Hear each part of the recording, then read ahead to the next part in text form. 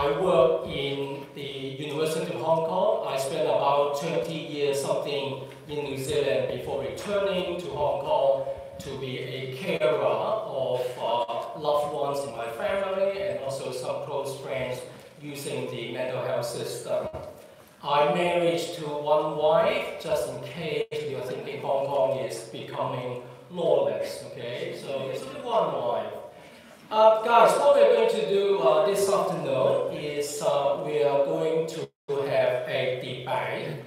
There are many debates, okay? And I think it's a lovely way to bring people together and also bring it closer to this wonderful conference.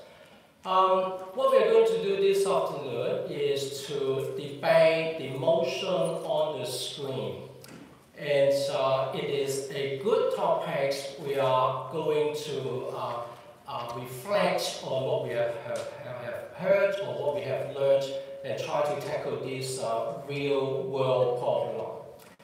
And the way we are going to conduct it is, first of all, we will immediately move to do a counting to see where you are, okay? Where you guys are you supporting? Are you against this motion, or you choose to abstain? And just to see how we go, okay?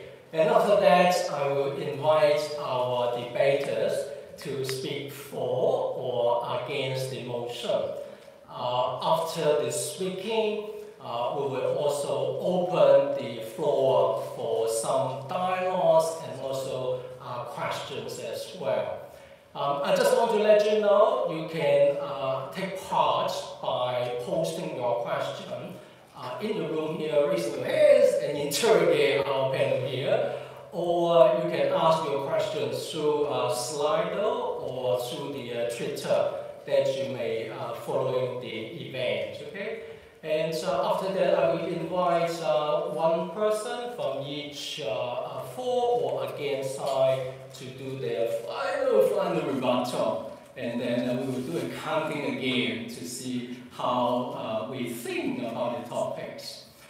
Well, my key role this afternoon is to do two things. Number one is I really like to encourage you to approach the topics thoughtfully and also sensitively, because I realize a topic of this nature could be very close to home. So I want you to do that. The second thing is let's all stick to the time. I have two reputations in my teaching. Number one, I reply my email obsessively. Number two, I am very good keeping my time. So let us stick to that reputation. One way to make sure we all keep in time is this one, okay? Right, okay, so when you hear that, your time is up. Okay, yeah, I think I have explained about the rules enough, and again, this is a good way to put our final thoughts on a very important topics. Well, I'd just like to introduce our debaters very briefly, and you can read their bios on the program, so to save time.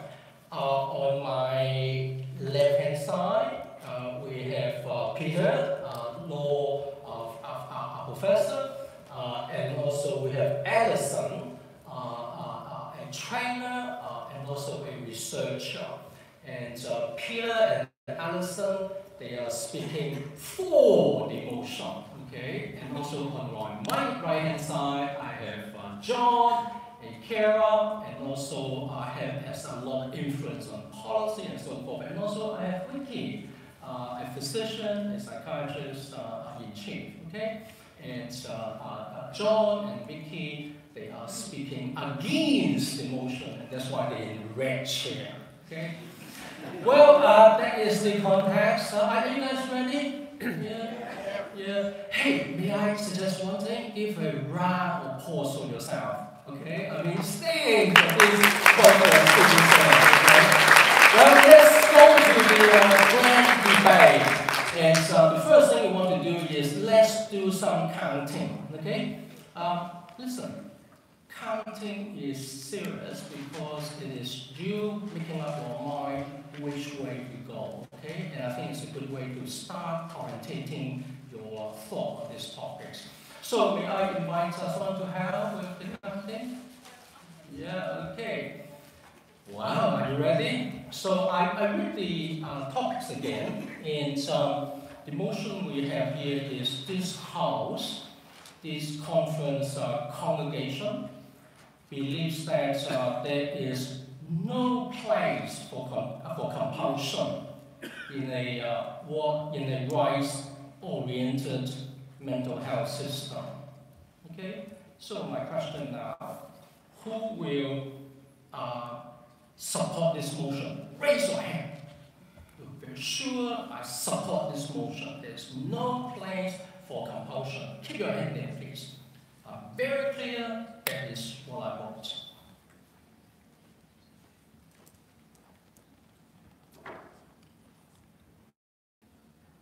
Done the counting? Counting done? Cool, thank you. Thank you so much. Okay, obviously the next one is you are against this motion. Of course, yeah. What do you think? You are against this motion. You are against this motion.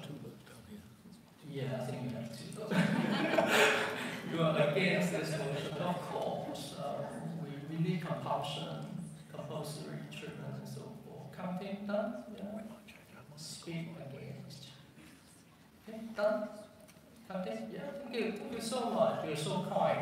Last one. Anyone who abstain? Raise your hands. I'm not too sure. Yeah. Abstain. Yeah.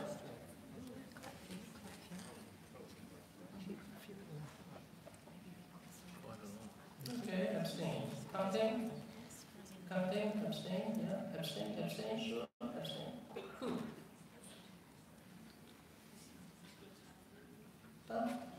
Done. Okay. A few big ideas. And I think my starting point is the presentation of Michael Rowe yesterday. What Michael did was he reminded us of the very long march to citizenship, which has happened among so many in our society, including the people in our mental health system.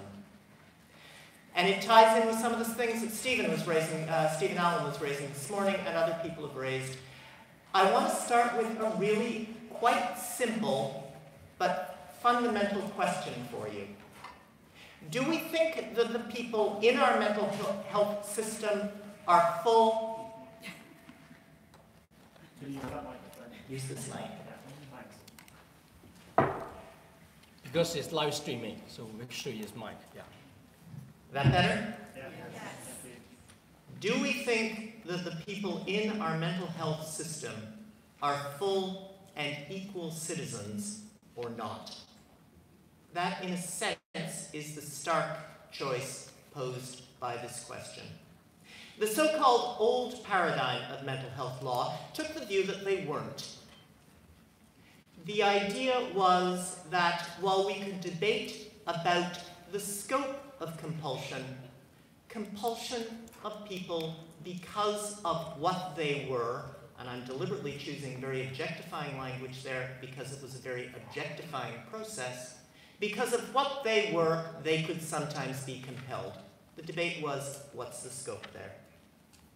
The new paradigm, expressed through the Convention on the Rights of Persons with Disabilities and other similar documents, instead starts with the position that people with disabilities are full and equal citizens. They may not be coerced because of their disability. On its face, that's no more than making rights real that the rest of society takes for granted. It is the same debate that Michael was raising about Black and minority ethnic groups yesterday, women, LGBT plus people, and all others in our society have been demanding for so long.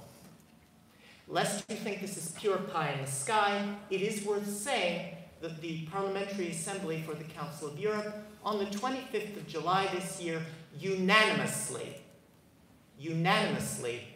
passed a motion saying that we should not have compulsion in our mental health services. For those of you that are in the UK, that's Council of Europe. It is not European Union. It is not going away after Brexit. For those of you from the rest of Europe or the UK, your representatives voted for that. And the message of this conference is, we can do it. Think back. We heard Natalie Drew talking about the Quality Rights Initiative, which is based on that kind of approach. We heard Dr. Lichtenberg talking about soteria houses, which are based on that kind of approach.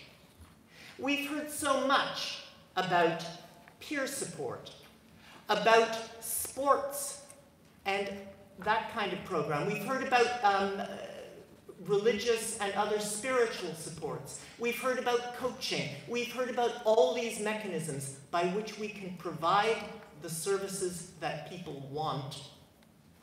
Last 30 seconds. Last 30 seconds. Okay. The key thing there is we have to listen to people, and that's what's put at risk by compulsion. It's an invitation, because we professionals can overrule the listening to people, overrule engagement. They don't need to engage. It's an invitation to bad practice. I put it to you, this sets a wedge between us all. In post-revolutionary France, Philippe Pinel is said to have removed the chains from the insane. And that was thought to be radical, it was thought to be horrible, it was thought to be indefensible. I put it to you, we can do the same. Vote for this motion. We all have nothing to lose but those chains.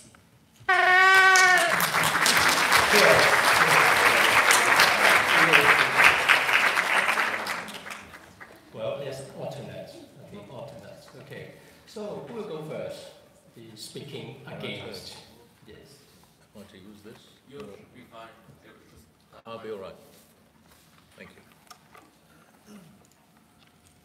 Well, my name is John Copping. I'm a carer, one of the half of the service provision that doesn't get paid, didn't want the job, and has probably got it till we leave the earth. But I'm not complaining about that. My experience is exclusive in the UK, so I apologise, I can't relate to other activities that we've heard about earlier this morning from Stephen, for instance. One carer cannot and should not represent others, so unusually for me, I'm going to speak about personal experience, but I think it does relate to the resolution, which is very definitive. There is no place, it's absolute. I have an adult son, age 50, who became seriously psychotic, age just 30, as an adult. And he's been deteriorated for 7 years. He's been recovering for 10 years, so I'm optimistic.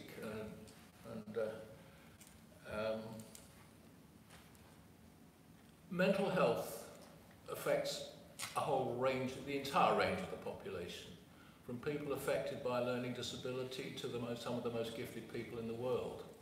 The conditions themselves range from mild depression at the, let me say the less severe end, to permanent psychotic conditions at the other end. And my experience is largely towards that end. In the UK, we are affected by Acts of Parliament. Many of us would prefer people's actions not to be constrained by statutory law. That doesn't affect all people, I mean. And the acts concerned, as you well know, are the Mental Health Act, which applies where there's an absolute need. I cannot forget the first occasion my son was in serious psychotic condition. It's a shock to all of us, as you well know. He needed attention at that time. If they are a risk to themselves, and I will do this, or risk to others, I will do that, something has to be done, clearly. The latter two, fortunately, haven't affected us. But I did live with a period when my son was absolutely convinced that I was the head of the CIA. and I had the President of the United States in the palm of my hand. Just think about that today. On another occasion, he was telling me he was going to climb the church tower and fly off to the top of the hill on the horizon. I think in those times he was not really in much of a condition to make seriously sensible decisions. To me, there is therefore a need for that act. Community treatment orders came in about 10 years ago in the UK. They oblige people to take medication there were major reservations about it because of the infringement of liberty involved. Today, there is a management attitude that they're wildly overused, and in fact I got involved as a nearest relative, modestly, politely debating that with them not long ago. My son was on a assertive outreach programme, the most resourced and therefore most unique, costly of all. He remained for 7 years, convinced he was not ill. He relapsed and got readmitted and became the proverbial rotating door. But we're 10 years on for that. Because of that new clause, was champagne every year on the 3rd of January to celebrate another year gone by. Last 30 seconds. Oh my goodness. I won't go into Capacity Act, but considered decisions, immediate state of mind and the difficulty of managing it. The resolution is absolute no. I wouldn't wish it for the vast majority of patients of the service, but for my son, if he's 1 in 1,000, it has paid off for him enormously, personally, but it's also paid off in the cost of the non-admissions, millions of pounds probably. So much as I'm sad to oppose the motion, I do in fact oppose it in its absolute term. Thank you, sir.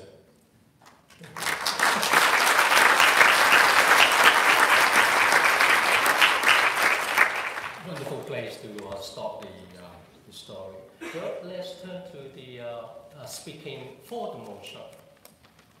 Thank you.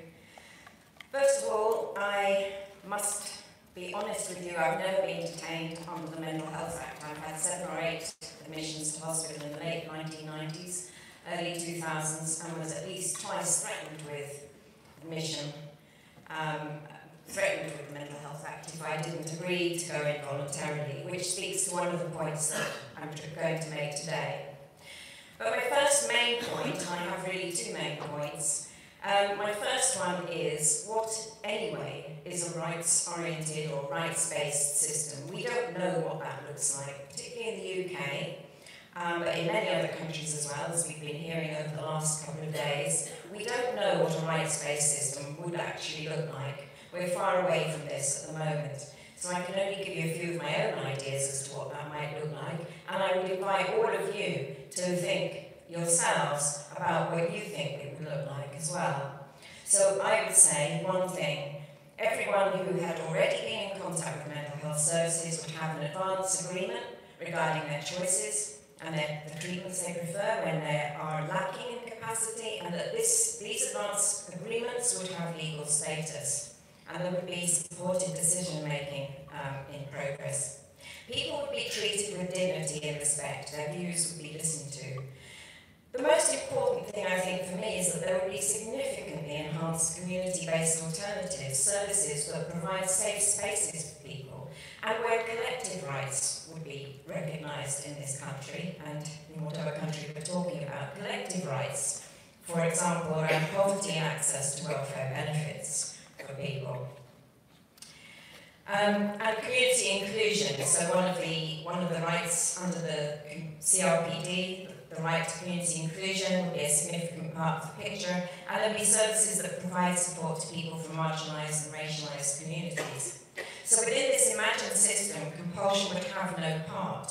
The current justification for the mental health legislation is to keep people safe, is to keep the public safe, is to keep carers safe. The primary reason we need compulsion, really, is that the treatments are rarely effective and are frequently experienced as positively harmful, and the places that we provide this treatment are profoundly unsafe for people. In the same way that people do not want to take the medications that harm them, they do not want to go into hospital where they feel unsafe. So you have a circular argument where compulsion becomes a source of unsafety, not a source of safety. So I really do want to talk here about safety. The ethical and material violence inflicted by compulsory detention and treatment is disguised, effaced and excused by arguments about safety, protection and well-being. What does safety mean to people who are compulsorily detained? What does a safe space look like? I heard, along with many people in the audience yesterday, a presentation by Frank Keating, who said that for the men that he spoke to in his research, what recovery meant for them was being out of hospital and not taking medication. If that's what recovery means, why are we forcibly detaining people and forcibly giving them medication? I'd also want to mention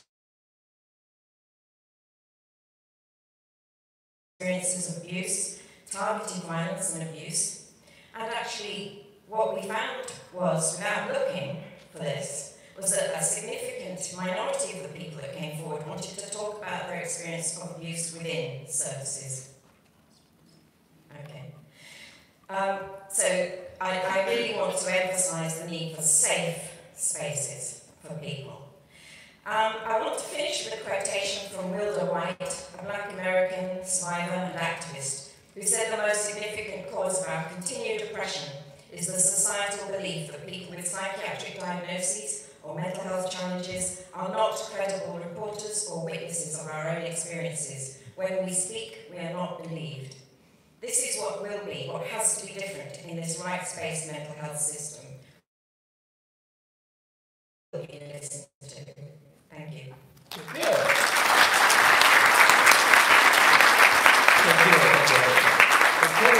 Vicky, what you're speaking against.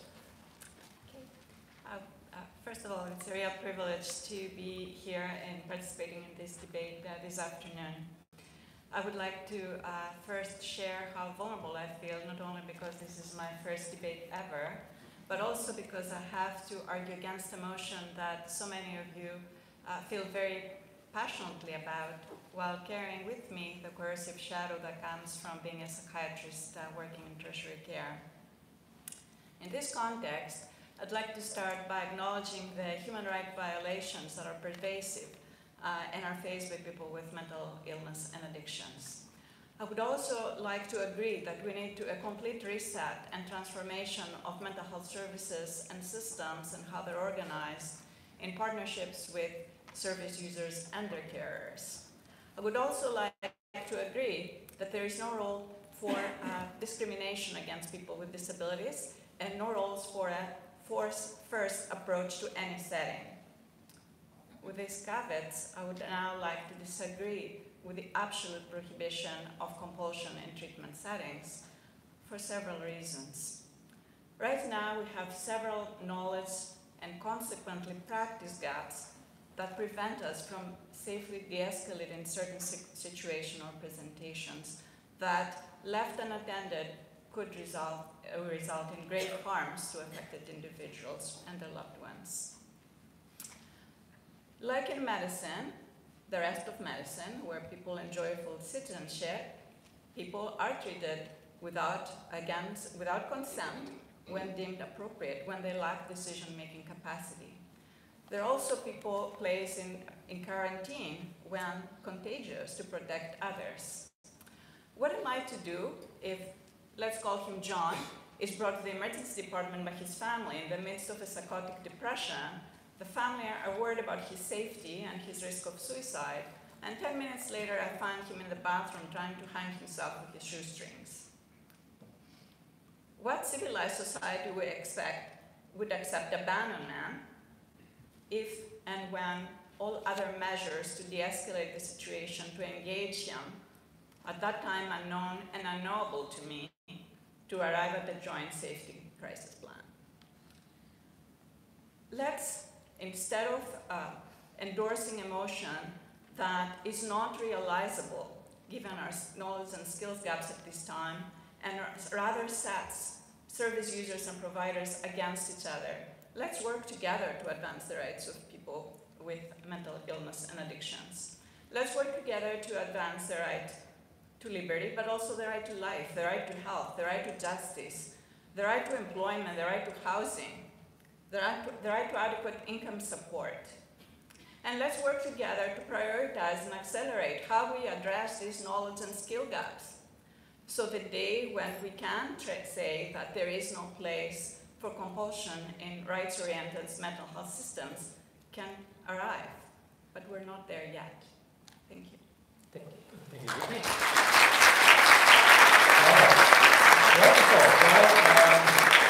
In 4 minutes, we can express and communicate so powerfully and also effectively. It's not only professional knowledge, it's not only research, but also, in some cases, our personal experience as well. What we're going to do now is not only getting your vote, your earlier initial response to the motion, but the second part of your participation is we'd like you to engage in this important dialogue. I think, again, we are able to do a couple of things. One, we can get questions from the Slido. And so at the same time, we may have time for 1 or 2 questions from people in the audience as well. Now, does it sound all right, guys? Sure. Yeah, okay. Well, let's look at this screen first and to see what we have. Basically, what we have here is people asking questions, and we are going for the popularity ranking. And is the ranking done very much? Okay, we are good. Well, the way we're going to do it is I will choose 1 or 2 questions, and then I will pose the questions to the debaters, okay? And they decide which one will respond and how they will respond, okay? And here we go. Well, let's do the first one. If not compulsion can happen in a mental health system, in its forensic department, for example, what should happen to citizens who commit violent crimes in psychotic state? Okay, so anyone from the panel wants to respond? Vicky? I can respond, but I think that the first to respond would be the ones that endorse the motion. Okay. Yeah, it's not on. No, you have to switch that on. That better? Yeah. I have a horrible feeling that's me. I take the point that that's difficult.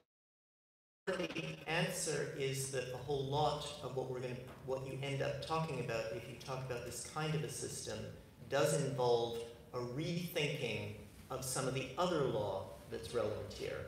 So basically, that's as much a criminal law question as it is a mental health law question.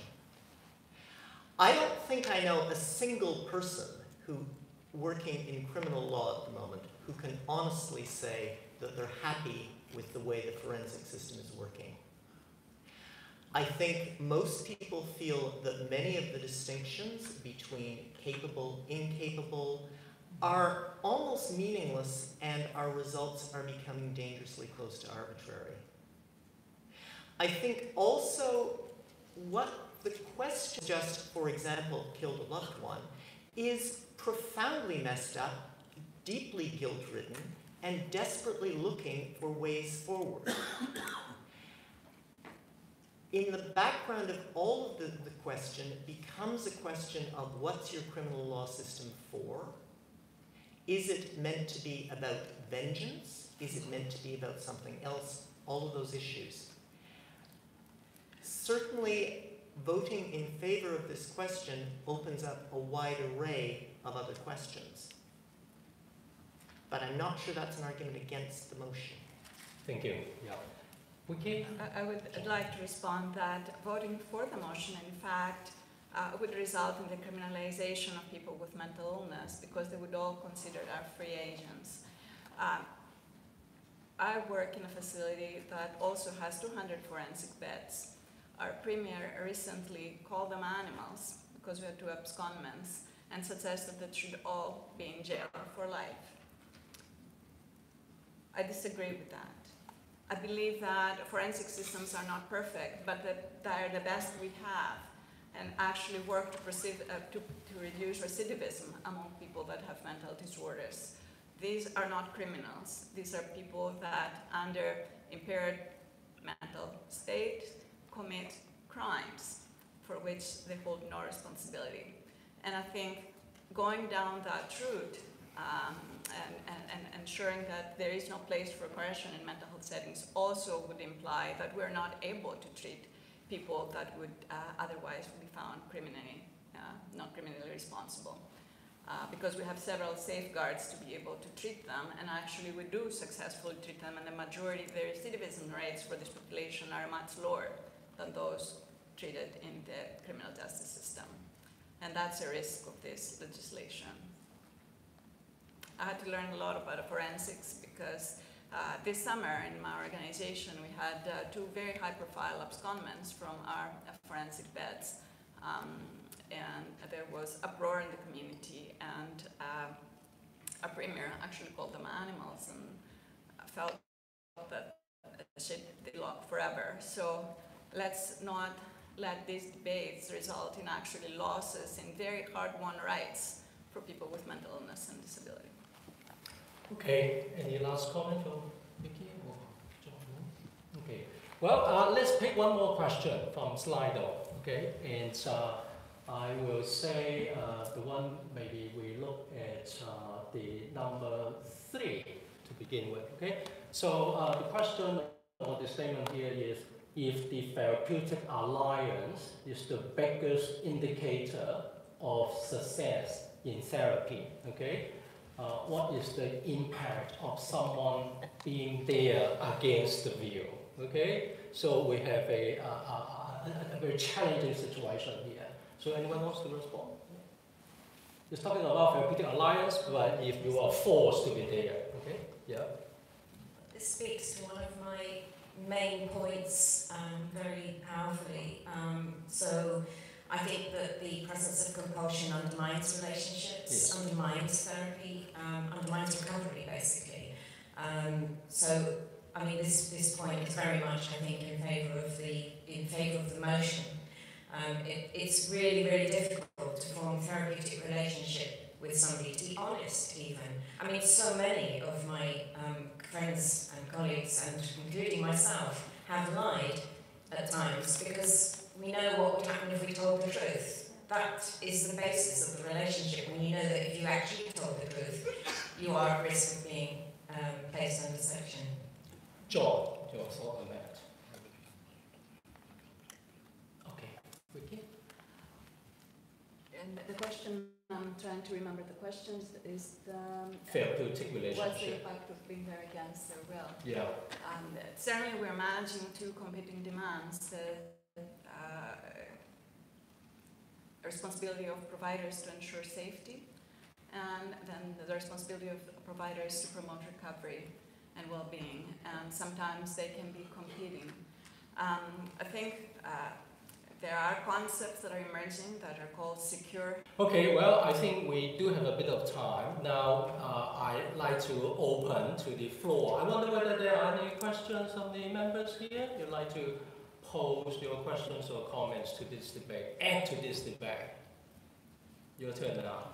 Yes, in the back, please. Yeah, I mean, just wait for the mic because it's live stream. it's interesting to hear the woman on the right talk about safety, especially in detention on the acute psychiatric. In my personal experience of being on the acute psychiatric ward, and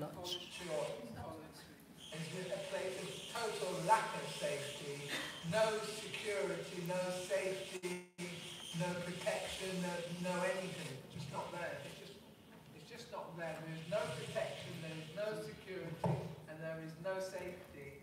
And I think that message needs to come out. So if you've got your loved ones in places like that, don't think for a minute they're safe, secure, and protected, because they're not. I had a young woman following me around the ward.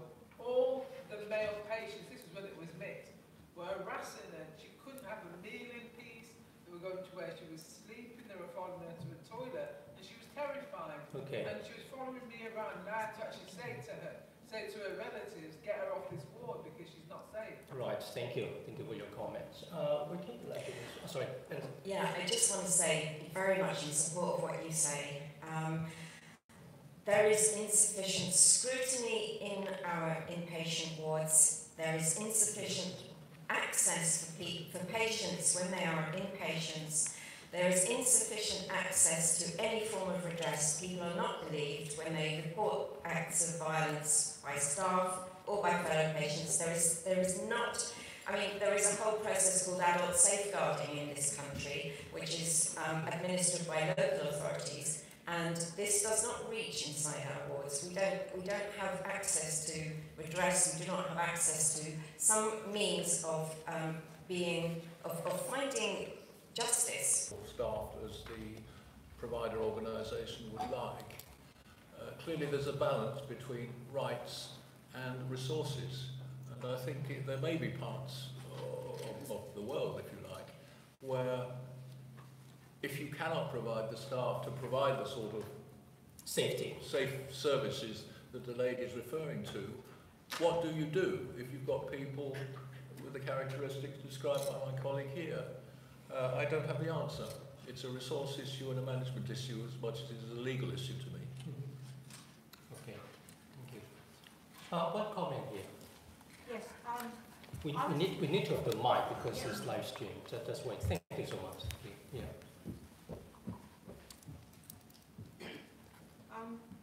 Mine is actually the last comment. I was detained for 6 months, and it was the gateway to my recovery. I was detained for 6 months, and it was the gateway to my recovery. But interestingly, having heard this gentleman's talk about Soteria this morning, if that had been available, then I probably wouldn't have needed to be detained for 6 months. The problem was that I didn't feel I could keep myself safe.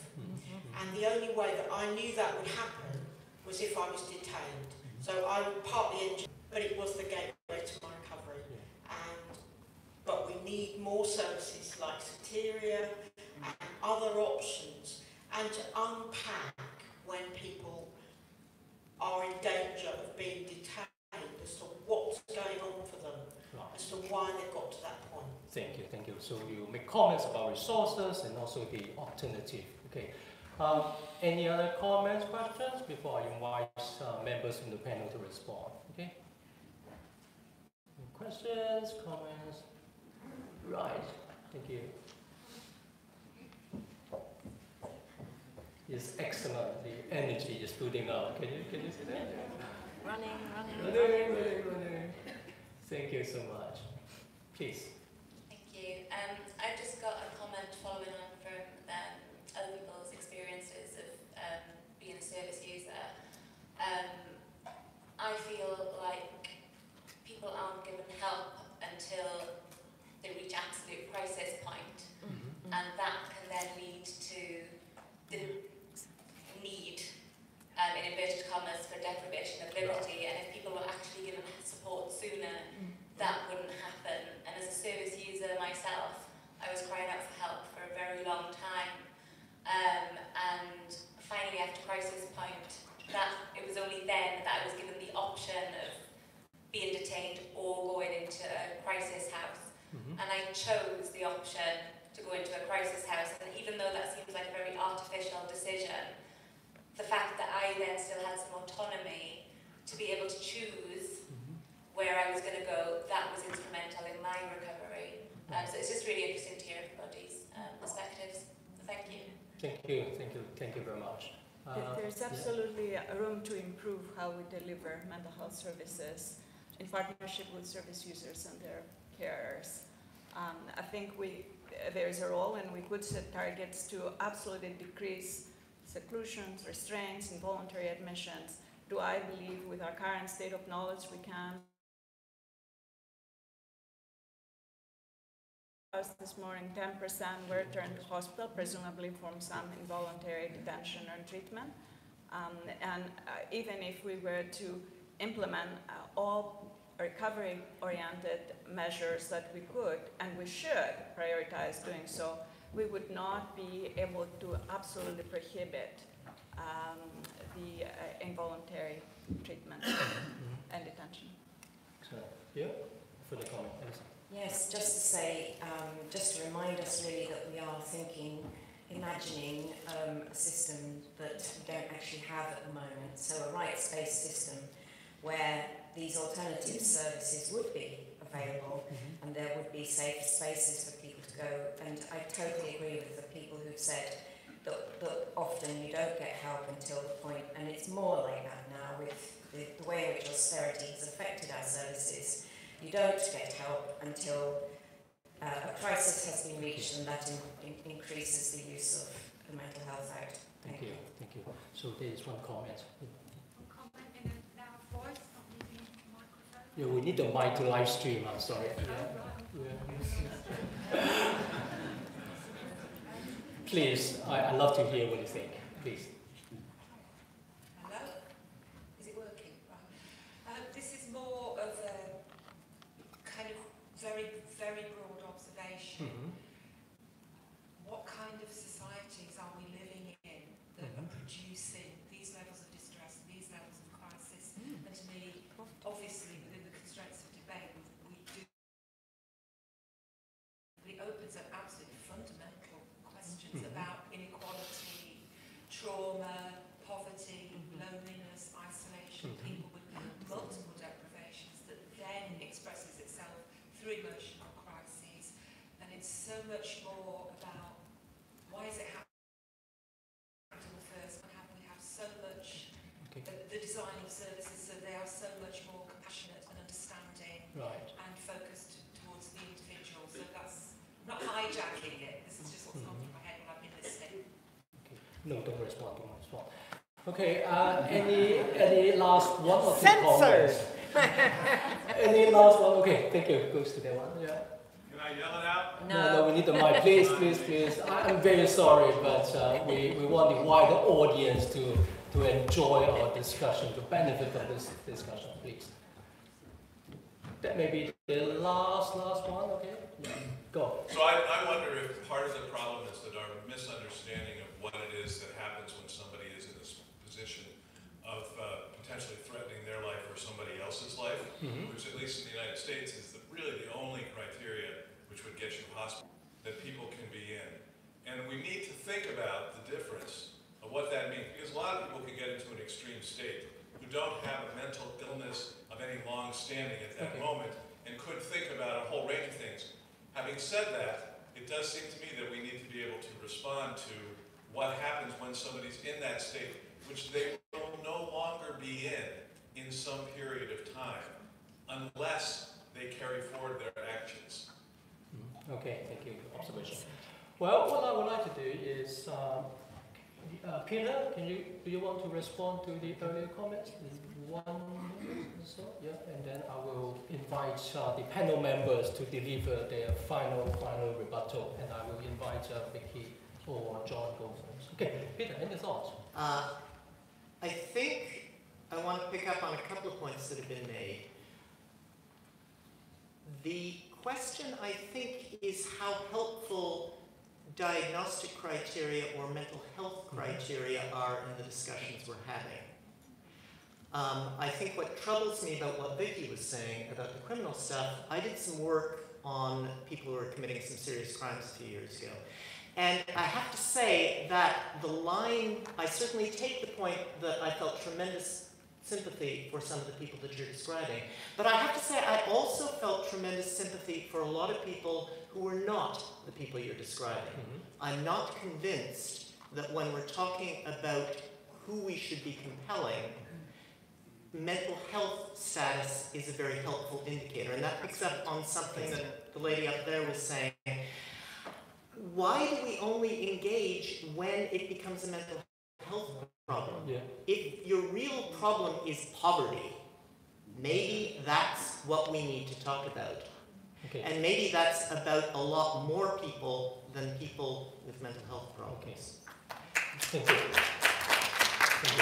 Similarly, if I walk into the bathroom here, or the washroom here, and find somebody hanging from a cord, I am not going to ask whether they have a diagnosis or not. I'm going to cut them down.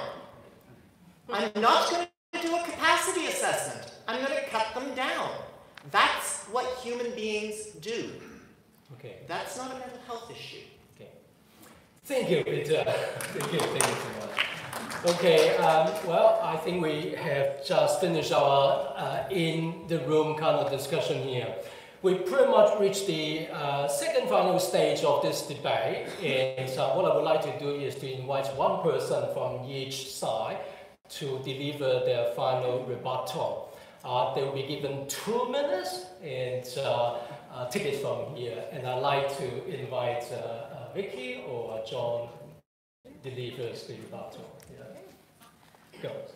First, to clarify, we agree that disabilities should never be the sole reason to suspend one's right. There is no disagreement there. I think these decisions should be made on somebody's decision-making capacity or capacity to voice what is their decision about care, like the case that was just described. We find somebody hanging on a string. And the safety considerations. How grave could be the consequences of non-intervention? Nothing to do with the diagnosis of mental illness. The motion, though, however, threatens hard-won rights about people with mental disabilities, including those that are involved with the criminal justice system. This defense of non-criminally responsible would be abolished. And yet we know, I'm not a forensic psychiatrist, but I'm the chief of staff of a hospital that has 2,000 forensic beds. We know that these individuals have better outcomes that go through the criminal justice system, and the risk of recidivism is lower. So instead of advocating for a motion that puts patients or service users and providers against each other, let's work together to prioritize minimization of coercive interventions in treatment settings. Let's work together to implement alternatives in the community like the Soteria House, like advanced directives, like coaching, and everything in our armamentarium at the moment. Let's also continue addressing the knowledge gaps, the science gaps that prevent us from actually providing effective treatments and cures to people affected by these conditions. Thank you. Thank you. Probably the better from the supporting team. I want to come back to my theme of safety and also in the existing present system, the fact that that services and systems are lazy and they constantly revert to the Mental Health Act when it isn't necessary. I think that the issue of safety still predominates. With the discussion about safety is always in the wrong direction. As far as I'm concerned, it's in the direction of society. We all have rights. Members of the public, we are members of the public too. People who have mental health diagnoses are also members of the public. So yes, sometimes the rights of different people conflict with each other, and that we have to be open about and really resolve and look to how we resolve. But in a rights-based system, we need to have services that provide safe spaces for people to go before they reach crisis. We always end up, these debates always end up focusing on people in extreme circumstances. That's because the people who are at each end of the debate wish to make it as difficult as possible for the other people to win. What I'm saying is this debate is about all of those people who today are detained under the Mental Health Act and who are having a shit time in hospital because it is not a safe space. We need to be thinking about the rights of everybody who is in that situation. Thank you. Wow, so good. Thank you so much. A massive thank you to our debaters. Well, pretty much we come to the last stage of this debate, and I'd like you to respond to the motion again after hearing some of the comments and also material about the discussion and also the questions raised through the Slido and also through people in the room here. The motion we have here is, listen guys, this House believes there is no place for compulsion in a rights-oriented mental health system. Who say yes to the statement, raise your hands. There is no place for compulsion. Counting, please.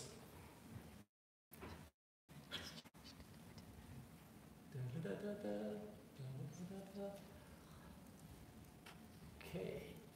okay, thank you so much, thank you. Well, let's do the next thing. Okay, so those who abstain from the vote, please raise your hands. Abstain. Can you guys see from the back? Yeah, couple at the front. Yeah. Thank you. Done? Yeah. So we will have the result shortly, am I correct? Right.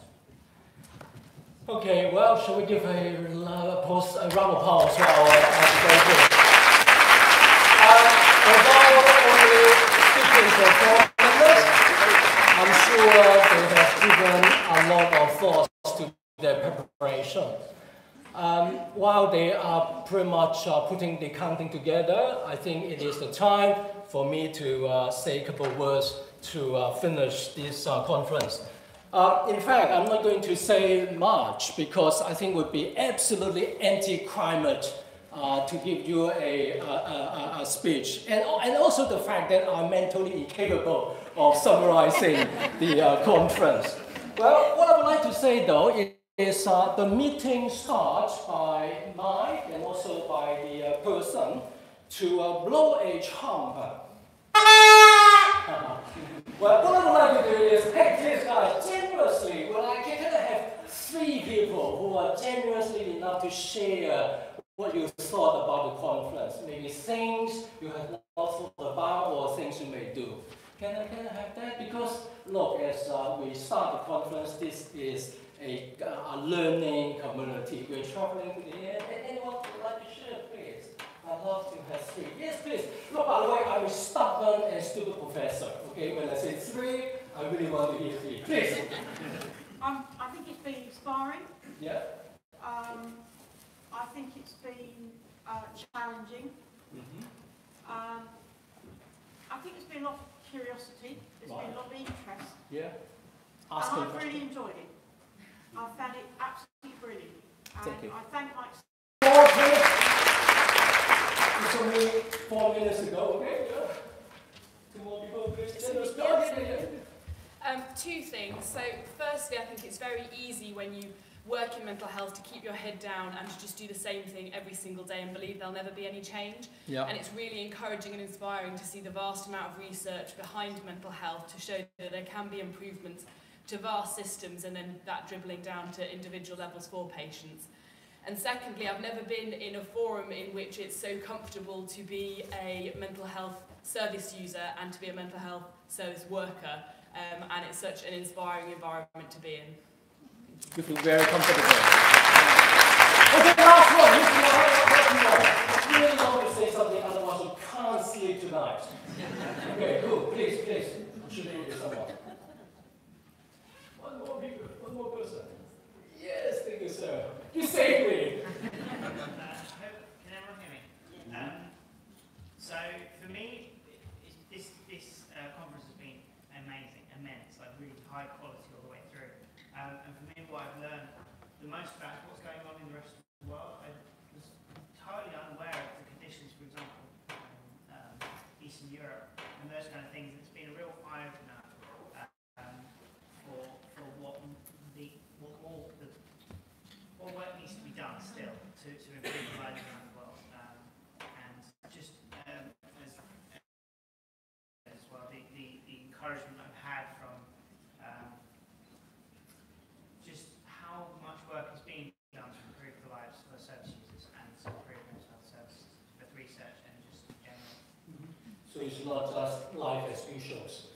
Things being done differently to promote recovery. Okay, well, thank you so much. Give him a round of applause as well. Okay, here we go. We have the result. Okay. Yeah, what do you think? The numbers don't add up, do they? Let's be honest now. I see. Right. Okay, well, I guess the way I would like to conclude the meeting, number 1, let's give a round of applause to our debaters again, okay? And also to yourself, because I think we are